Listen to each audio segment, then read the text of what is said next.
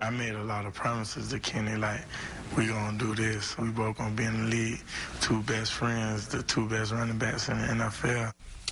Welcome back. As featured on ESPN E60 last night, Tennessee Titans star running back Chris Johnson opens up about his best friend who was a New Mexico State running back, Kenny Turner.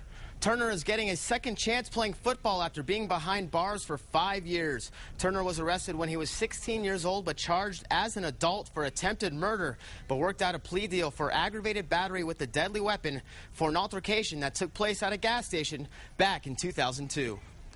I feel like I'm getting a second chance, and, I thank all my coaching staff every day, for my second chance, and also the fans, I thank them too, because, without them, we're nothing. We're thankful too that he's getting this other opportunity, and I just think he's more mature.